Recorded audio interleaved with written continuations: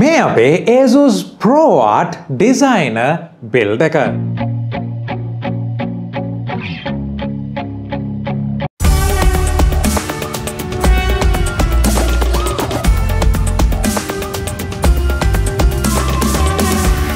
ඔයසාදරෙන් පිළිගන්නවා තවත් interesting video එකකට. ඉතින් ඔන්න Asus ProArt build එකක් තමයි අද අපි හදන්න යන්නේ. මේක designers ලට එහෙම නැත්නම් content creators ලට focus වෙන Asus product category එකක build එකක්. ඉතින් මෙතනදී මගේ experience එකත් එක්ක විශේෂයෙන්ම content creator කෙනෙක් විදිහට මේ build එක ඇතුලේ ඔයාලට build එකට යන්න කලින් performance බලන්න කලින් කිව යුතු දේවල් කීපයක් තියෙනවා. බෙදාගත යුතු දේවල්. ඉතින් ඊට කලින් thank you කියලා කියනවා Asus brand එකට. ඒ වගේම Nanotech Computer Solutions එකට වගේම Sense Micro Distributions එකට අද අපිට මේ build එකට අවශ්‍ය කරන parts ලබා දීම සම්බන්ධයෙන්. ඉතින් Asus සමාගමේ ProArt කියලා කියන්නේ එයාලගේ designers ලාට content creators ලා වෙනුවෙන්ම ඒගොල්ලෝ හදන focus කරන product range එක category එක කියන්න පුළුවන්. මෙතනදී අපි ProArt වලට එන්න කලින් පොඩ්ඩක් focus කරමු content creator කෙනෙක් කියන්නේ කවුද කියන එක. විශේෂයෙන්ම මගේ job role එක creative designer කෙනෙක් වෙද්දි content creator කෙනෙක් වෙද්දි ඊට පස්සේ YouTube editing වලට එද්දි විශේෂයෙන්ම කිව යුතු දෙයක් තමයි අපි බොහෝ විට designers ලා වගේම ඕගොල්ලෝ කත්තොත් එහෙම editing room එකකට ගියොත් ඒ තියෙන වටපිටාවත් එක්ක බොහොම නිස්කලංකව වැඩ ටික කරන්න, ඒ වගේම cool එකේ වැඩ කරන්න, screen එකේ තියෙන දේවල් වලට focus කරන්න අවශ්‍යතාවයේ තියෙන පිරිසක් තමයි මේ creative designers ලා කියලා කියන්නේ. ඉතින් එතනදී කියන්න අවශ්‍ය දේ තමයි සාමාන්‍යයෙන් gaming components දාලත් අපිට build එකක් කරන්න පුළුවන්. හැබැයි මෙතනදී වැඩ කටයුතු කරද්දී අපි මේ lighting effects මේ වගේ දේවල් සාමාන්‍යයෙන් ඇහැට කරදරකාරී වෙන්න පුළුවන්. screen එකේ තියෙන colors, screen එකේ යන content එක මේ දේවල් වලට focus කරගෙන පැය ගාණක් වැඩ කරද්දී. ඉතින් මේ RGB කියන දේ ලොකු ප්‍රශ්නයක් නෙවෙයි. අපිට මේක off කරන්න පුළුවන් settings වලින් හැම දෙයකින්ම. හැබැයි සාමාන්‍යයෙන් මේ දේවල් අනවශ්‍ය කෙනෙකුට එතනට ඒ aesthetics වලට යන මුදල අයින් කරලා එහෙම නැත්නම් ඒ මුදල cut down කරලා performance වලට යන parts වලට ඒක invest කරන්න පුළුවන් නම් ඒ ඉතුරු වෙන මුදලෙන් එයාට තව දෙයකට invest කරන්න පුළුවන් නම් මම හිතනවා ඒක win-win situation එකක් වෙනවා කියලා. ඉතින් Asus සමාගම තමන්ගේ ProArt range එක යටතේ කරලා තියෙන්නේ මෙන්න මේ දේ. ඉතින් මීට කලින් මම ProArt VGA ගැන වීඩියෝ එකක් කරා. මෙතනදී අපිට සාමාන්‍යයෙන් මාකට් එකේ තියෙන Asus ROG වගේ GPUත් එක ගත්තම ProArt එක සෑහෙන හොඳ තැනක place වෙනවා කියන්න පුළුවන්. ඉතින් මේ දේවල් එක්ක විශේෂයෙන්ම content creator කෙනෙක් වුණාම, editor කෙනෙක් එහෙමත් නැත්නම් යම් කිසි විදිහකට designer කෙනෙක් වුණාම මම builds කරලා තියෙන කාලේ ඇතුළත මට ආපු දේවල් තමයි විශේෂයෙන්ම PC එක හදද්දි මේක practical වෙන්න ඕනේ කියන එක. PC එක practical වෙනවා කියලා කියන්නේ සාමාන්‍යයෙන් editor කෙනෙක් අපි දන්නවා editing room එකක ඉඳලා වැඩ කරන්නේ. හැබැයි සමහර වෙලාවට ඔයාගේ PC එක උස්සගෙන යන්න ඔයාට සිද්ධ වෙනවා තව තැන්වලට යද්දි වැඩ කරන්න. එහෙම නැත්නම් යම් කිසි හේතුවක් නිසා ඔයාට event එකක් මේ වගේ තැනකට ඔයාගේ PC එක අරගෙන ගිහිල්ලා එතන on the go edit එකක් වගේ කරනවා නම් මේ ඇවිල්ලා සාමාන්‍ය work scenario. ඉතින් මගේ වැඩ කටයුතු සිද්ධ වෙන්නේ මගේ ස්ටුඩියෝ එකේදී. එතනදී මගේ PC එක එහාට මෙහාට කරන්න අවශ්‍ය නැහැ. හැබැයි designer කෙනෙක් විදිහට ඔයාට මෙන්න මේ mobility එකත් desktop එකට සමහර වෙලාවට ඕන වෙනවා වෙන්න පුළුවන්. ඉතින් මේ අනුව තමයි අද build එකට සම්පූර්ණයෙන්ම products focus කරලා තියෙන්නේ. ඒ වගේම අද අපි යන්නේ Intel build එකකට power draw එක කොහොමද, cooling කොහොමද, මේ හැම දෙයක්ම බලන්න. ඉතින් 13 Gen i7 Intel build එකක් Asus ProArt components එක. ඒ වගේම මෙතන casing එකට මම කියවර mobility මේ හැම දෙයක් එකම Asus GT501 casing එක තමයි මම තෝරගෙන තියෙන්නේ. මේකට ප්‍රධාන හේතුවක් තියෙනවා. සාමාන්‍යයෙන් designer කෙනෙක් එහෙම නැත්නම් මේ creative build වලට ආපුවම ඔයාට mobility එක, ඒ වගේම ගෙවන ගානට ගොඩක් හොඳ build quality එකක්, ඒ වගේම air flow එක අනිවාර්යයෙන්ම වැදගත් වෙනවා. අපිට බොහොම පහසුවෙන් උස්සන් යන්න පුළුවන් handle එක මම recommend කරන්නේ. ඉතින් එහෙමනම් අපි ටක් ගාලා parts ටික බලමු.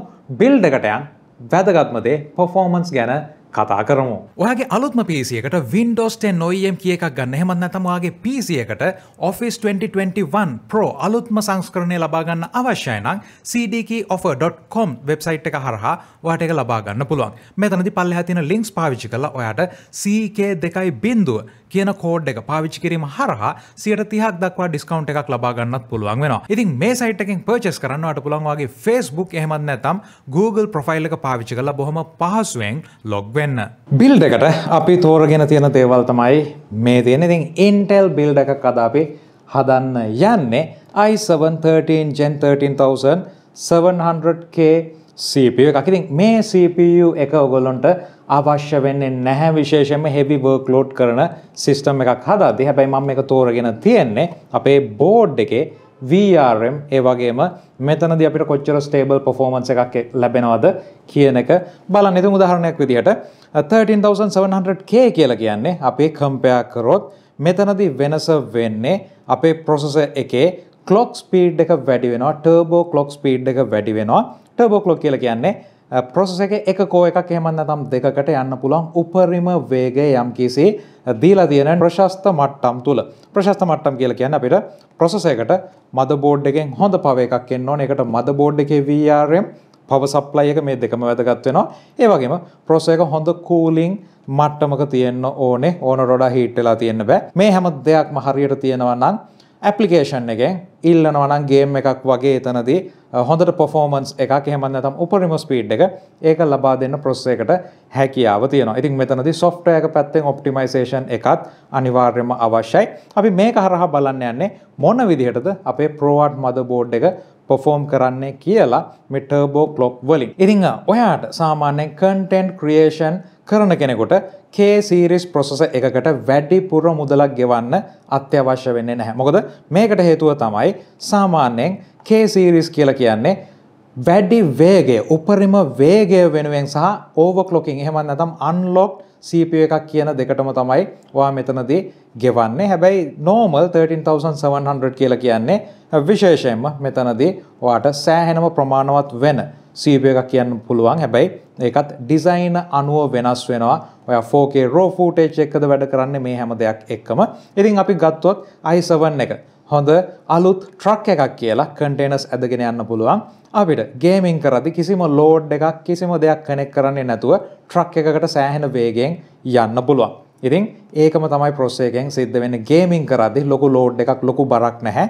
හැබැයි විශේෂයෙන්ම අපි rendering එහෙම නැත්නම් video rendering 3D එහෙම නැත්නම් වෙනත් heavy workload එකක් මෙතනට දැම්මොත් ඒ කියන්නේ මේ අලුත් ට්‍රක් එකට අපි container එකක් අඩි 40ක විතර full load කරලා connect කරොත් එතනදී ඒ ට්‍රක් එකේ වැදගත්කම තමයි මේ load එකත් එක්ක ඒ ට්‍රක් එකේ හැකියාව මේ load එකත් එක්ක උපරිම stable වේගයකින් වැඩ කිරීම. ඉතින් එතනදී අපිට වෙන්න මේ K series එක අත්‍යවශ්‍ය වෙන්නේ නැහැ කියන එක කියන්න අවශ්‍යයි. කොහොම වෙතත් ඕනම වැඩක් කරගන්න මේ processor එකට හැකියාව තියෙනවා. ඉතින් ඒ දේවල් දැනගෙන ගන්න K series එකද ඔයාට ඕනේ normal එකද කියන එක. ඒ වගේම තමයි අපේ motherboard එක මෙතනදී Asus ProArt B760 creator board එක D4. Asus brand එකේ D4 කියලා කියන්නේ මෙතනදී DDR4 RAMs අපිට තාමත් පාවිච්චි කිරීමේ හැකියාව තියෙනවා. ඉතින් අපි board එකේ විශේෂයෙන්ම බලනවා මෙතනදී heavy workload වලදී කොහොමද perform කරන්නේ කියලා motherboard එක. මේ දේවල් එක අපි ගන්නවා Asus GeForce RTX 4060 Ti ProArt graphic card එක. ඉතින් මෙතනදී අපිට 16GB RAM එකක් මොන විදිහටද වැදගත් වෙන්නේ කියන එකත් අපි අනිවාර්යයෙන්ම performance ඒ වගේම මේකේ performance testing වලදී බලමු. මේ දේවල් එක මම cooling වලට liquid cool එකක් පාවිච්චි කරනවා. ඒ වගේම DDR4 32GB RAM configuration එකක් එක්ක SSD එකක් පාවිච්චි කරනවා. ඉතින් build එක ඇතුලේ අපිට බලන්න ගොඩක් දේවල් නැහැ. අපි ටක් ගාලා build එකට යමු.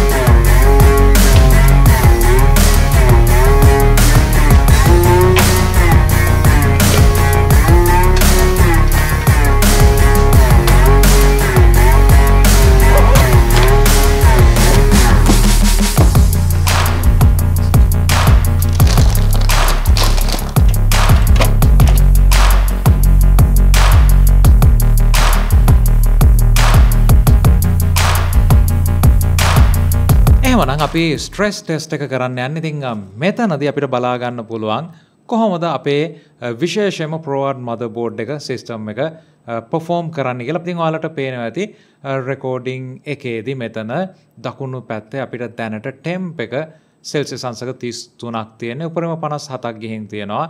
කූල එකත් එක්ක ඒ වගේම තමයි මේ වෙනකොට වොට් 15ක් 20ක් වගේ ප්‍රමාණයක් තමයි CPU එක ලබා ගන්න. ඒ වගේම cores 5.2 GHz වලින් තියෙනවා. ඉතින් මේකේ max turbo frequency එක 5.4 විදිහට සඳහන් වෙනවා. ඒකත් cores වල අපිට බලා ගන්න පුළුවන් 5388 එහෙම නැත්නම් 5400 MHz කියන range එකට ගිහින් තියෙනවා. එහෙමනම් අපි බලමු මොන විදිහටද අපේ ට්‍රක් එකට බර දැම්මට පස්සේ වැඩ කරන්න කියලා. මම කලින් කිව්වා මේකට motherboard එකේ VRM configuration එක power supply එක මේ හැම දෙයක්ම අත්‍යවශ්‍ය වෙනවා කියලා. ඉතින් ඔන්න rendering එක පටන් ගත්තා. ඔයගොල්ලන්ට බලා ගන්න පුළුවන් temp එක මේ වෙනකොට 97 98 කියන level එකටම යනවා. ඒ වගේම අපේ processor එකේ මේ වෙනකොට ඔයගොල්ලන්ට බලා ගන්න පුළුවන් performance cores ඔක්කොම ටික 5.3 වලින් වැඩ කරනවා. ඉතින් අපේ cool එකට තමයි පොඩි ප්‍රශ්නයක් තියෙන්නේ මෙතනදී. මොන විදිහටද සිස්ටම් එක cool කරන්න කියලා 100ට යනවා. මේක සාමාන්‍ය දෙයක්. මොකද මෙතනදී අපි දෙන්නේ artificial load එකක් නිසා. artificial load එකක් එහෙම නැත්නම් synthetic benchmark එකක් කියලා කියන්නේ. ඇත්තටම අපි blender වලින් rendering එකක් කරද්දී මේකේ settings ඔක්කොම හදලා තියෙන්නේ CPU එකට පුළුවන් තරම් බර යන්න. හැබැයි normal rendering අපි කරද්දී ඒක GPU CPU එකට බෙදිලා යන්නේ. ඉතින් මෙතනදී අපිට පේනවා 5 GHz level එකේ සම්පූර්ණයෙන්ම full speed එක ඔයගොල්ලන්ට බලා ගන්න පුළුවන් 5.3 වලටම වැඩ කරනවා. cores ඔක්කොම ටික ඔන්න එකක් 4 වලට ගියා. හැබැයි 5 GHz line එකේ CPU එකේ performance cores වැඩ කරනවා. cooling හොඳයි. ඒ වගේම Asus ProArt motherboard එකෙන් එන power එක stable කියලා මෙතනින් කිසිම ප්‍රශ්නයක් නැතුව කියන්න පුළුවන්. ඉතින් විනාඩි 1යි තප්පර 24කදී අපේ rendering එක සිද්ධ වෙලා ඉවරයි. ඉතින් CPU එක පැත්තෙන් ගත්තොත් motherboard එක flying colors එක පාස් වෙනවා කියන්න පුළුවන්. 5.4 තමයි turbo speed එක දීලා තියෙන්නේ. 5.2 වලින් performance cores හැම එකක්ම මෙතනදී වැඩ කරා. අපේ ඊළඟ ටෙස්ට් එක මෙතනදී ඔයගොල්ලන්ට බලා ගන්න පුළුවන්. මම මගේ edit එකක් load කරලා තියෙනවා. text Sunday edit එකක්. ඉතින් සම්පූර්ණයෙන්ම අපිට බලා ගන්න පුළුවන් මේ edit එක කොහොමද තියෙන්නේ කියලා. මේ වගේ edit එකක් කරද්දි මම ඉස්සල්ලා මේකේ sounds ටික mute කරගන්නම්. නැත්නම් කතා කරන එක ඇහෙන්නේ නැති නිසා ඔයගොල්ලන්ට බලා ගන්න පුළුවන් මොන විදිහටද CPU එක perform කරන්න කියලා. ඒ වගේම අපිට 5.2 එහෙම නැත්නම් 5.3 වලින් processor එක වැඩ කරනවා. ඉතින් මේ වගේ තැනකදී ඔයගොල්ලන්ට බලා ගන්න පුළුවන් අපිට real time playback එක CPU එක GPU එක මේ හැම එකකින්ම වැඩ කටයුතු ටික සිද්ධ වෙද්දී මේ වගේ workflow එකක්. මේක තමයි real life workflow එකක්. අර කලින් කරපු synthetic benchmark එක වගේ නෙවෙයි.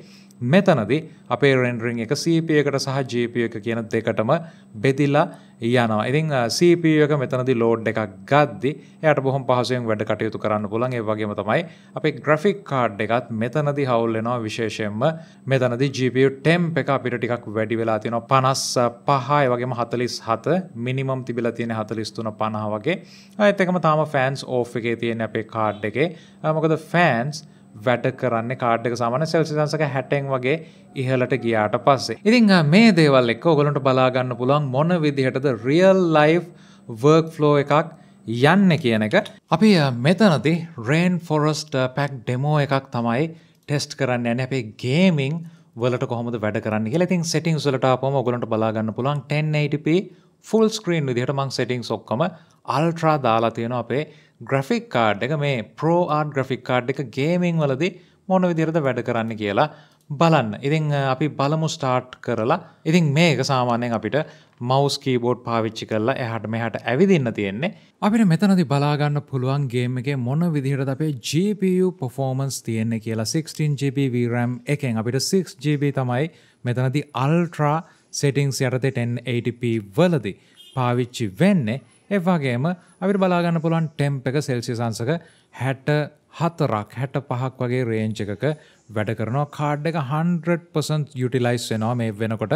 ෆෑන්ස් ෆුල් ස්පින් වෙනවා normal studio temp එක යටතේ. වගේම තමයි watt 165ක් 170ක් වගේ ප්‍රමාණයක් කාඩ් එක ලබා ගන්නවා. ඉතින් මේ දේවල් එක අල්ට්‍රා සෙටින්ග්ස් වලින් මේ ඩෙමෝ එක ඔයගොල්ලන්ට Unreal Engine එකේ ඩවුන්ලෝඩ් කරලා ටෙස්ට් කරන්න පුළුවන්. මේ ඩෙමෝ එකේ ලින්ක් එක මම පල්ලෙහා ඩිස්ක්‍රිප්ෂන් එකේ දාන්නම්. හැම එකක්ම අල්ට්‍රා විදිහට කරොත් මේ තියෙන FPS මං හිතන්නේ බොහොම සාමාන්‍යයි කාඩ් එකකට. මොකද මේ හරහා පුළුවන් තරම් ෆොටෝ රියලිසම් කියන දේ තමයි ඉෆෙක්ට්ස් හරහා Unreal Engine එකේ මේ ඩෙමෝ එකෙන් ටෙස්ට් කරන්න තියෙන්නේ. ඒ වගේම මේ කාඩ් එකේ ලෝඩ් එකත් එක්ක ටෙම්ප් එක අපිට කම්පෙයාර් කරන්න පුළුවන් TUF 4070 කාඩ් එකක් එක්ක. ඒකේ ගේම් ප්ලේ එකක් සයිඩ් බයි සයිඩ් දාලා ස්ටුඩියෝ එකේදීම කරපු ටෙස්ටිං එකක ඩීටේල්ස් විදිහට. ProArt සිස්ටම් එකේ මේ දේවල් එක්ක ඔයගොල්ලන්ට පේනවා ඇති අපිට කලර් ඇකියුරේට් මොනිටර් එකක් ඒ වගේම හොඳට perform කරන motherboard එකක් CPU එකට full support එක ලබා දෙන power delivery එක අතින් ඒ වගේම cooling විදිහට ගත්තොත් gaming card එකක් එක්ක කරට කර ඉන්න පුළුවන් තත්ත්වයේ කාඩ් එකක් තමයි ProArt graphic card එකක් කියලා කියන්නේ. ඉතින් මේ හැම දෙයක් එක්කම ProArt system එකක් content create කරන ඔයාගේ ඊළඟ build එකේදී අනිවාර්යයෙන්ම සලකා බලන්න පුළුවන් added advantage එක gaming පැත්තත් ඒ විදිහටම කරගන්න. ඉතින් මේ වීඩියෝ ගැන ඔයාගේ අදහස අනිවාර්යෙන් පල්ලෙහා comment section එකේ දාන්න. subscribe කරලා නැත්නම් subscribe කරන්න. හම්බෙමු තවත් වීඩියෝ එකකින්.